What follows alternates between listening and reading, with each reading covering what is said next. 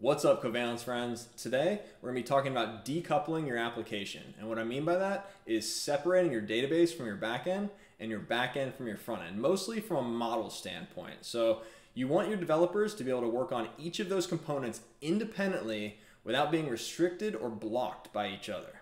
Let's get right into it. All right, so we're starting off with our Express template and we're bundling using Browserify. So if you guys want to use this template, you can actually get the link for the repo in the description below and you can just clone it and use it. But again, it's pretty simple. It's just a basic Express server that's separated out into a server and client component. But what we're going to be talking about today is essentially decoupling the server from the database and the client from the server. And so what I'm going to start with is I'm actually going to create a typings folder first, just because we are using TypeScript and some of these examples are going to make a little bit more sense if I have some actual models in here. But basically, what we would typically have are three separate namespaces. So we'd have a namespace called client. We may have a namespace called, server. And finally, a namespace called DB, let's just say, right?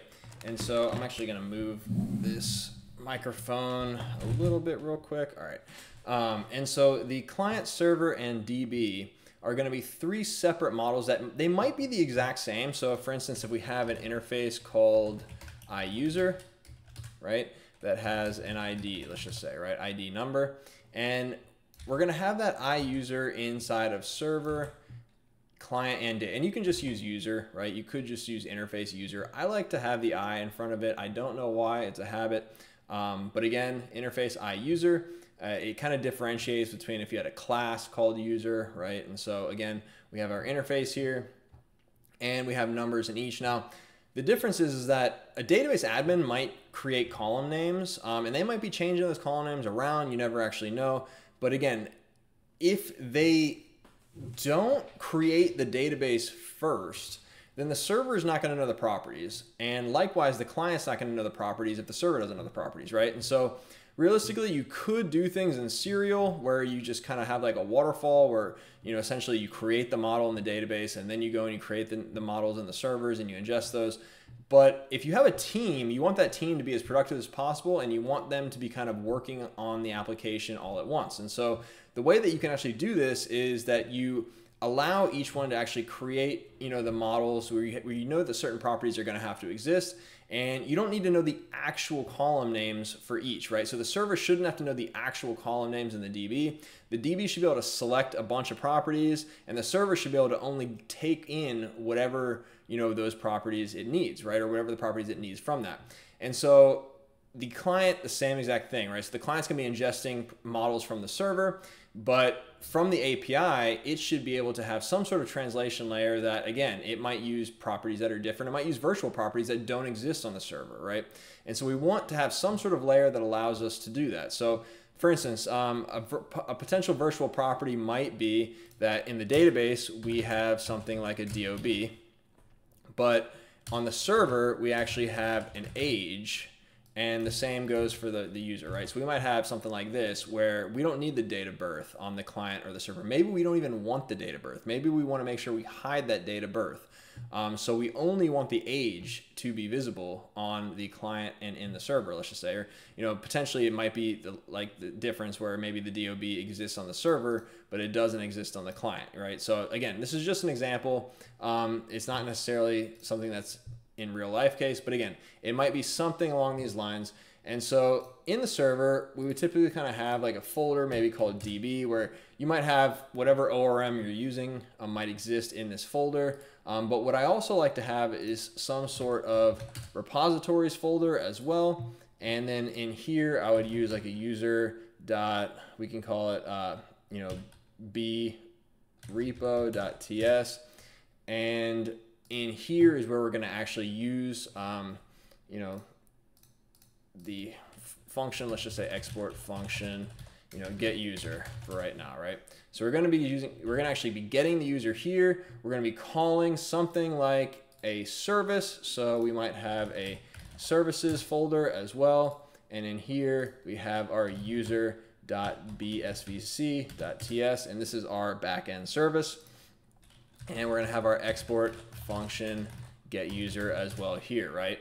And now when we're actually making the call to the database, we are going to be transforming this model. So again, in this particular case, it's just to get user. But if we wanted to actually create user, so we could have export function create user, right? And this is going to be expected to pass in a model that is of type, let's just say it's going to be db.iUser, right? And then we would actually make our query here that's going to create this. Now this actually will be returning a db.iUser. All right, and so this just say, you know, for right now, we'll just return ID 0 or ID 1 and DOB new date. Obviously, you wouldn't have these typing issues if you wouldn't have to actually have all these properties in here if you were just pulling stuff from a database. But since we're hard coding, we have to actually fill all this out, right? But again, inside here, we'd have our export function get user, we'd have our export function create user, and then we would have a transform to and a transform from. So we might have some sort of const here called transform, and it might have a to function and a from function, right?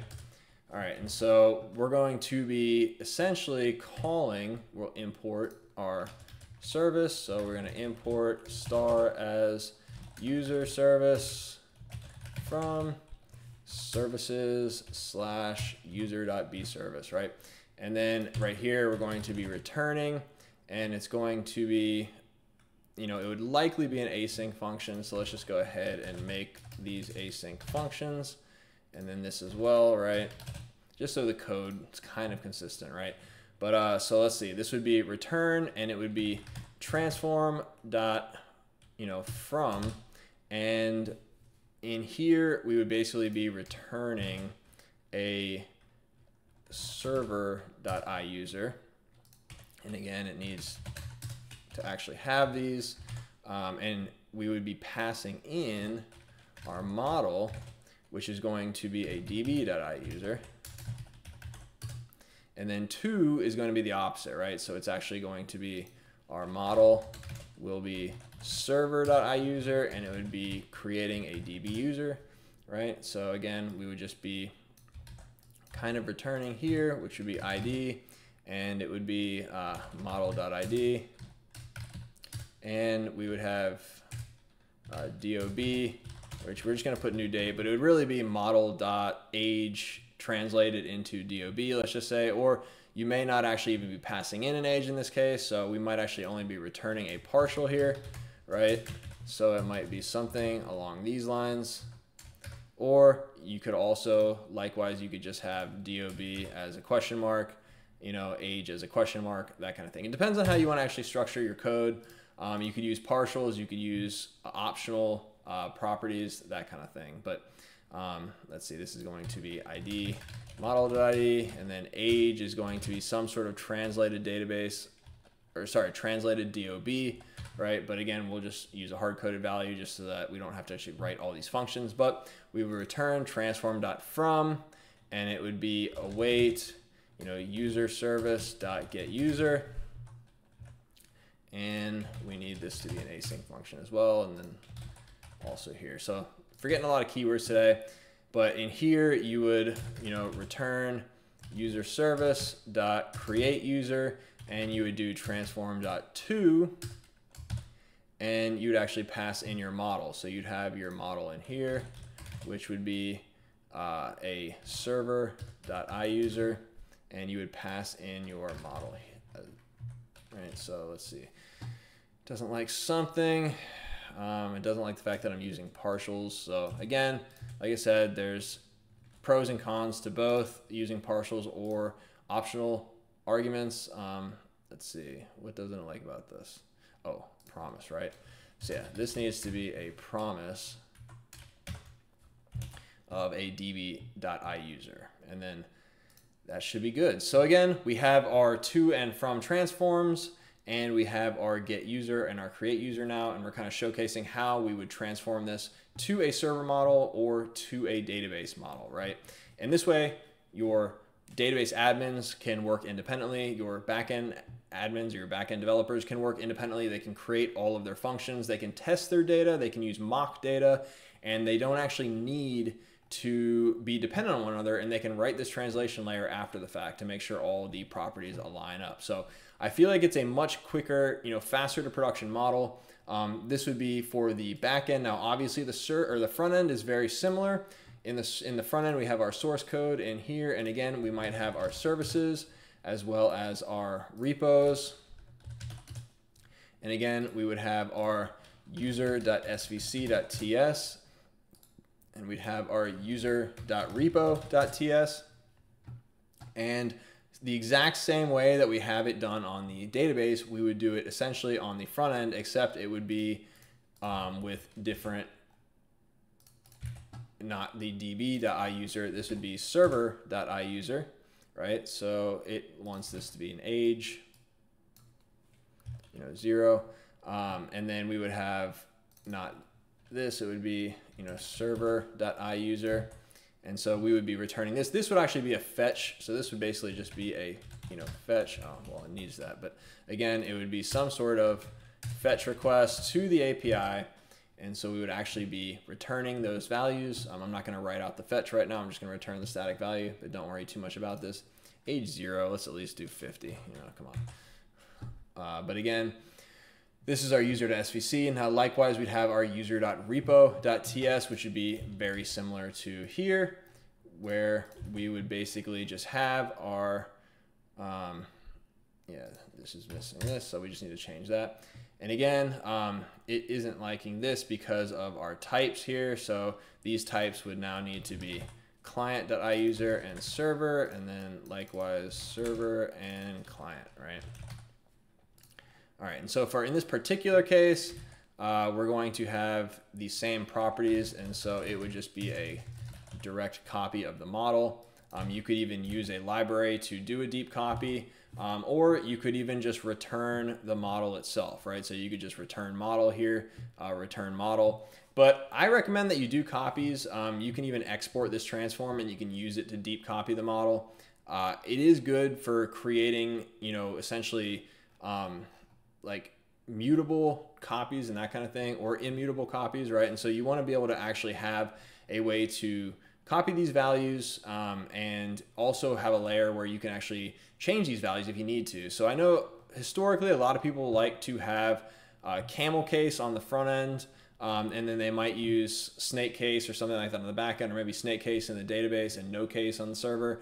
Whatever you like to do, again, it's a preferential thing, but for whatever reason, a lot of people stick to these paradigms.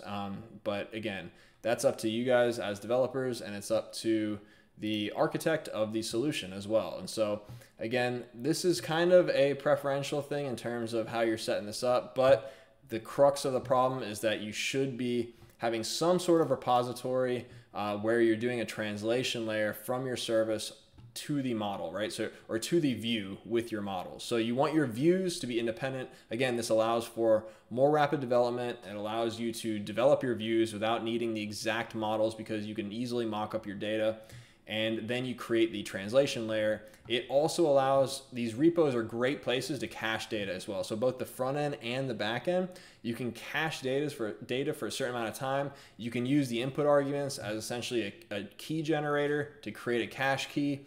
And based off of how quickly you might be using these requests, right? Sometimes if you're doing the same request multiple times within a second or two, it's good to just cache that data and provide the data to the user, the same data to the user, right? So repos are a great place for this. So again, repos, in my opinion, best place to use it as a translation layer and as a cache. All right, so I hope that made sense, and I hope that helped to some degree. I hope you guys are able to actually use this in your own applications. And if you have any questions, feel free to drop them in the comments below. But essentially the gist of it is just making sure that you have that translation layer where you're changing your models going to the database, and you're changing your models coming from the database, right? So your server has its own isolated, unique models. And the same goes for the front end when you're ingesting your models from your API. So your front end should be, translating those models when it receives them, and it should be translating those models when it sends them off. So it's a to and from relationship. there should be a transform to and a transform from. All right, so if you guys have any questions, make sure you put them in the comments. If you have any future content ideas, let us know. We'd love to make a video for you guys, and we hope to see you soon. So get out of here.